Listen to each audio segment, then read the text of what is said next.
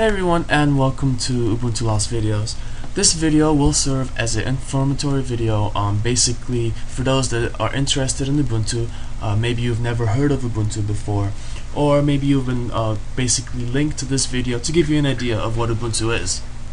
This video will cover the points of what it is, why you should use it, where to get it, and the migration or the steps that you will need to go through in order to set up your own Ubuntu on your computer. So let's go ahead and begin. As far as what Ubuntu is, it is a Linux. For the most part, Linux has been looked down as very non-user friendly, as in not a lot of people like it. But recently, or 6 years ago when Ubuntu came out, and many other Linuxes as well, have revolutionized the desktop and how to use your desktop as a whole. For the most part, as you can see, this is the desktop. You still have folders and files and such like that. The simplicity goes to many different levels, but as far as visually, you can see how to get to your stuff already. In the top left, we have applications, basically all the applications on your computer, everything from calculators, a bunch of games, graphics like editors or photo managers, internet, Firefox, everyone's favorite, OpenOffice for documents and spreadsheets and presentations, programming, stellariums to look at the sky. All these applications are available. Brasero disk burner, a basic disk burner for your computer, movie players, video editors, sound recorders, and so on. All of these are either available with Ubuntu, or you can be downloaded through the Ubuntu Software Center. And this is one of the greatest parts. Software can be downloaded with one click. You don't have to go to websites, you don't have to look for anything. Just basically have an idea of what you want, and there's a description, and you have a bunch of different things you can use.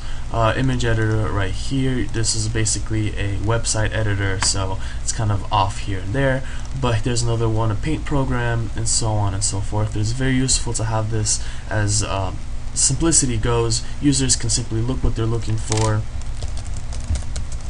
and basically a set of options come up. And of course we have Facebook as well, Facebook stuff. As far as that goes, that's the simplicity of applications, how to organize them and how to install them. So that's already as simple as it can get, except like in Windows, when you will of course download exes online and figure out how to turn them on and then go through all the options and just to install it. As far as your files go, they're in the places area. Very simple idea and name. Places are the places on your computer. Home folder is where all these down here reside. A desktop, documents, music, pictures, videos, downloads, and so on reside in this home folder. And these are basically bookmarks that you can go to straight to music, or straight to pictures, or straight to videos, and so on. So that's basically your idea of getting into your files. And here we are, the video browser. As we can see, very simple. You have a preview of all the stuff. You can go into pictures as well. We can go into many different pieces of the computer and get a glimpse of the information we have. Just a basic file manager. As far as the system goes, this is where you would make basically changes to your computer. Not a lot of people use this. Maybe you'll have to use this a few times from the start of the computer, so you can kind of set up your computer, but once you've set it up, you really don't have to go here. But as you can see, this is simple, very simple. You can change IM statuses right here in this little menu. Change the account information, broadcast accounts, Ubuntu One. You have a little system manager for a few information such as your music player, wireless, battery, Bluetooth, video, and volume, and even a message area where your mail can be kept track of, as well as broadcasts and messengers. And of course, on the very right, you have your simple shutdown, restart, and so on. So there you go, one of the reasons why. The second reason is customizability. Now, for the most part, Ubuntu looks like this. Picture's a bit big. I'll go ahead and do this. Alright, this is what Ubuntu looks like. This is from the very clean installation. You have, of course, the simple menu over here. As you can see, though, I've moved stuff around. This name here, the date, I've put it over here, so I can move stuff around on the bar itself. In fact, this is the window switcher, and I have it in the middle up here, and I've actually added more windows. The window switcher basically gives you different workspaces where you can switch different areas, and you can have multiple windows open in each part and basically separate them if you want by internet, music, media, graphics, and internet, or games or whatever you want to do. It's basically a very good way to organize yourself through these methods. So this is what it used to look like, and you can notice already that the bar on the bottom is different from what's given to us from the start. Basically, you can simply right click and delete panel once you have multiple panels. The last one you cannot delete, but you can delete the panel and replace it with something else. It's just that simple. And of course, there's different applications available on different things to do for your computer and different customizabilities. As far as anything else goes, you can change a lot of things. You can change backgrounds, of course. Every computer has to be able to change your background, otherwise it's kind of locked up. We can do graphic stuff. We can do very good graphic effects.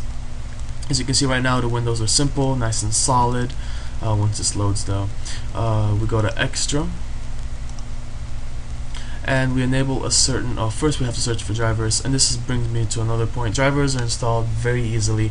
As long as you're connected to the internet and you do an update, all drivers are identified and they can be installed very simply through the system administration and hardware drivers. Basically, click.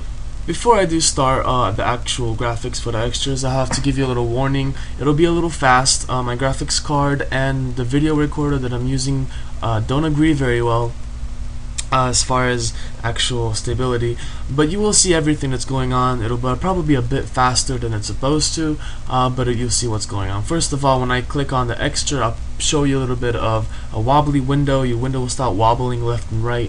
Then I'll show you cubes and burning windows and windows folding into paper planes and a bunch of other things that you can do with your computer. So here you go, I'll give you a little presentation now.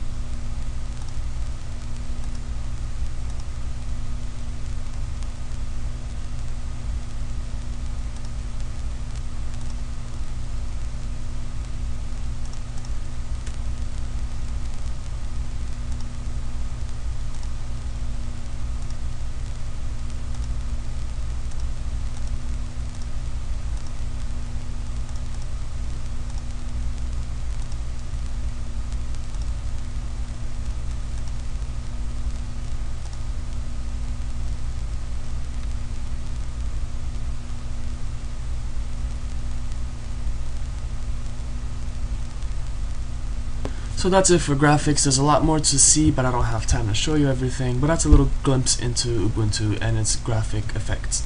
So maybe I've wowed you by now, got you a little interested in Ubuntu, so let's get started on how we can get you into the system. Basically, a few things before you install it, a few more things to kind of give you a bit of a reason to use it. There are no viruses for Ubuntu, therefore no antiviruses, so you don't have to worry about viruses or anything stealing your identity. Spyware, all that stuff is a thing of the past. It's just really hard to program viruses for Ubuntu, and therefore hackers are discouraged from even starting a virus. So there are no viruses. The last virus was in 1994, which is actually a joke. It wasn't even a real virus. As far as that, all of this that you see here is free, completely free to you, no charge. Ubuntu and all the applications and all the things you see are free. How do you get it?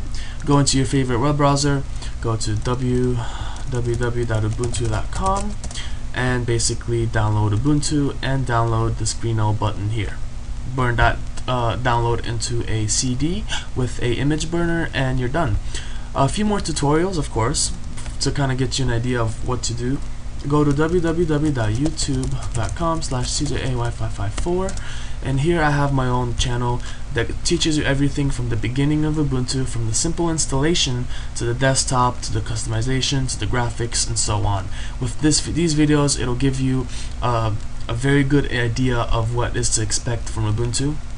and what it is, and basically how to use it. So thank you for watching. I hope this encouraged you and inspired you to kind of take a peek at the system. My name is Chris, and I will talk to you later. Bye.